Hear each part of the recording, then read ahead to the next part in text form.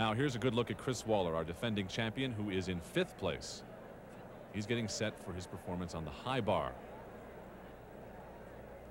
This is a great event for Chris Waller. A lot of pressure in this competition, though. John Roethlisberger last year did not deal well at all with being the defending champion. Watch this right here. Full spin, right into another one, all on one arm. He'll do 3 releases. First one right here. Very nicely done. He's got 2 more to do, though. These are in sequence. Beautiful.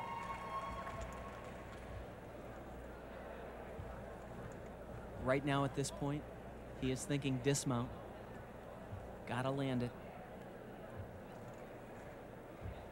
It's a tough one. 2 twists, 2 flips. Yeah! And a great landing.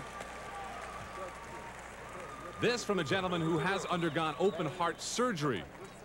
As a high school sophomore, surgeons replaced a defective aorta with a Teflon aorta. Chris getting encouraging words from the assistant coach at UCLA, Yefim Furman. Let's watch it. These release skills right here. Beautiful Tkachev. And he'll follow it right into a flyaway with a half turn. He just grabs that bar, and he's right on. Score for Waller a 9-8, and that could very well move him up.